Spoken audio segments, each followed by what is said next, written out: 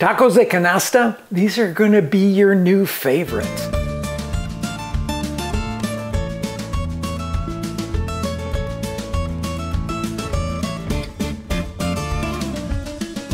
Hi everyone, and welcome back to my kitchen. Today, our next page in this taco manual takes you to a place that is something you may not have seen before, but I'm really excited about. It's got this cult following in Mexico, and I can't wait to share it with you. They're called Tacos de Canasta, or basket tacos. And let me just set the stage for you. When you're going around Mexico City especially, you will find these vendors on street corners, and oftentimes they're on bicycles, and on the back of the bike they will have a large basket. And they're selling these tacos de canasta, which are sort of small, less about the filling and more about this sort of magical experience of the filling melding with the tortilla. I'll show you how you put that all together, and I'll show you the way that you could do it at your house without the big basket and making thousands of them, which the street vendors do every day. Okay, so the first thing that we have to do is to make an oil that is flavored. This is an essential part of the making of tacos de canasta. So I've got a small pan here over sort of medium-low heat right now, and I'm going to pour in some oil. A lot of the street vendors will use a really beautiful fresh rendered pork lard for this. You may want to go that direction. We're going to season it with the guajillo chilies here. So the first thing that you have to do when you're working with any of the dried chilies is to pull off the stem end of it and then let the seeds fall out after you tear it open like that. And you don't have to get every one of the seeds out of it, but you want to get most of them away from them here. And then we're going to tear them into pieces that are smaller, but we are not going to be very meticulous about that. A couple inches pieces like that. And throw them right into the oil here. The next thing that's going to go into the oil will be some garlic. Now, I've had this pan over this low heat for a little while, so that oil heated up really, really fast. I'm going to get rid of all of the seeds and stems here into my compost bowl and cut the garlic in half. It'll just cook in the right amount of time here. And we're going to add 1 teaspoon now of salt. This would be a measured amount here. And sprinkle that in to season this oil. And in, I'm going to say 2 to 3 minutes, you will smell those guajillo chilies toasting, and you will see that the garlic has turned a nice, beautiful golden color. And then we're going to blend all of this so that we have a flavored oil. So this hot oil with the salt and garlic and guajillo chilies goes into the blender jar. You obviously have to make sure that you have a heat-proof blender jar. I'm putting the top on here, but you've noticed that I've taken the centerpiece out of it. All blenders have that, so that if you're ever going to blend any hot substance, you take that out. Otherwise, pressure will build up inside there and blow the top off. I've done that more than once in my life. Okay, so I'm putting a damp cloth over the top to catch any kind of spatters here. Turning it on low to start with until it starts to get mixed up in there. And then I'm going to blend it completely smooth, or as smooth as I can get those guajillo chilies.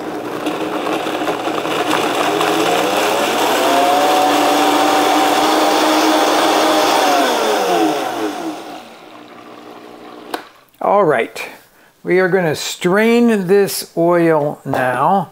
So I got to take the top, but you can see it's still all very hot there.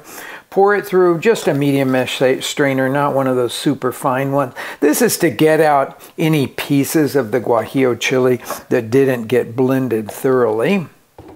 And just shake it, go through. There's about a tablespoon or so of dregs there.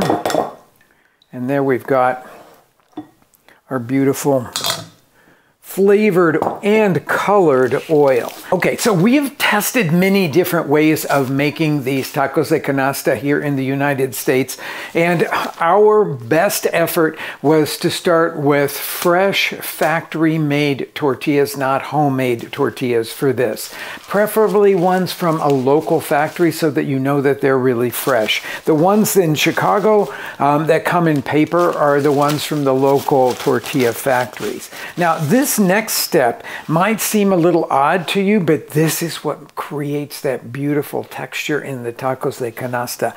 I am going to, with a brush here, start bathing these tortillas in this flavored oil.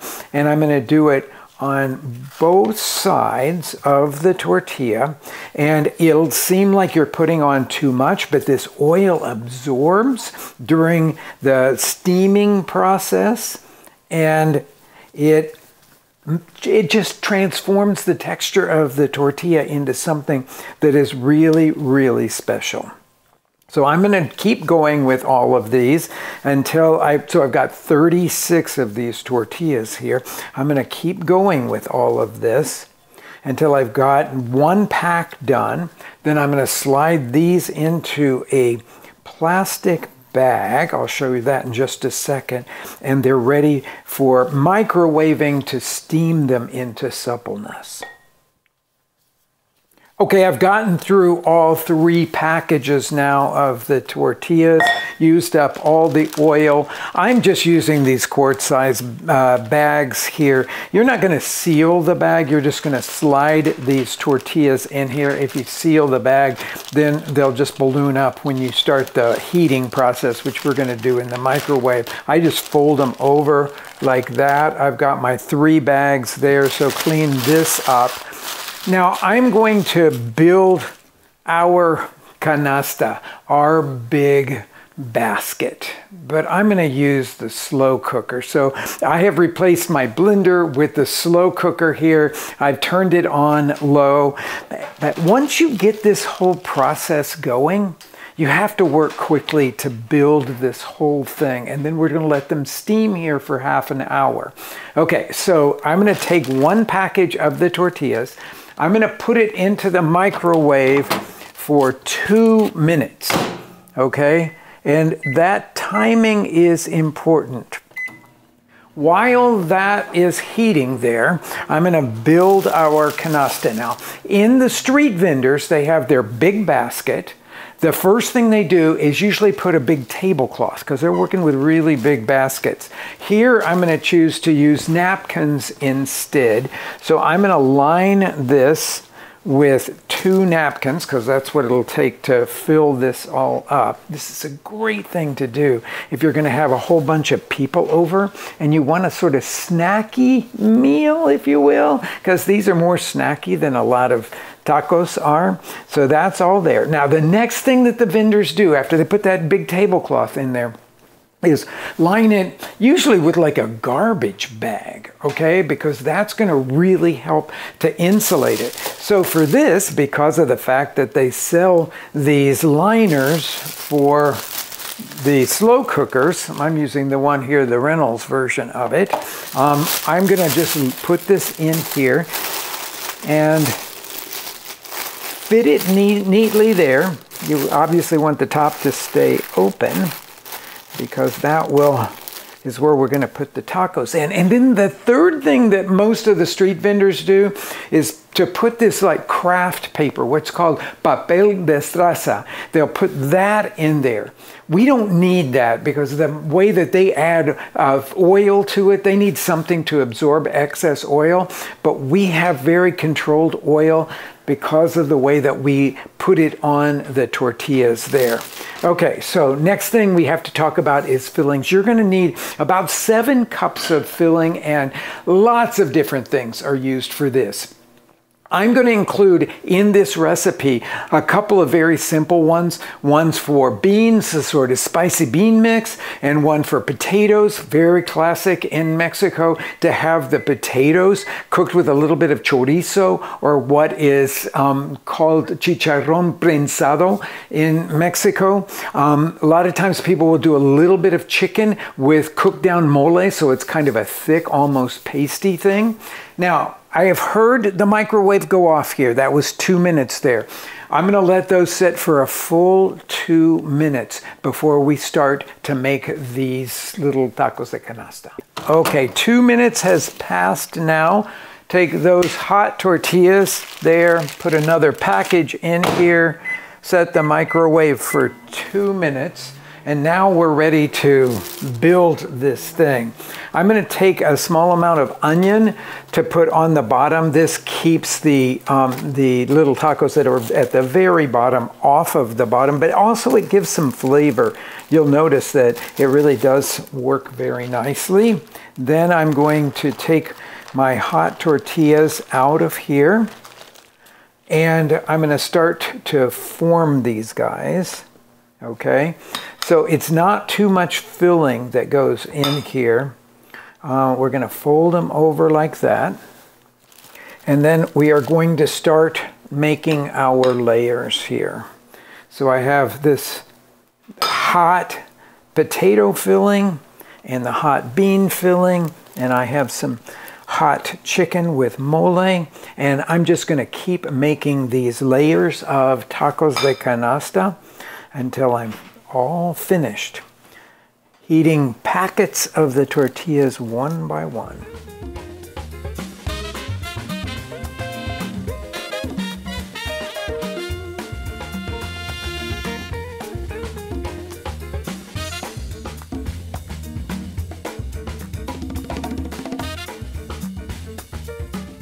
Okay, now we are finishing off with the chicken in mole ones.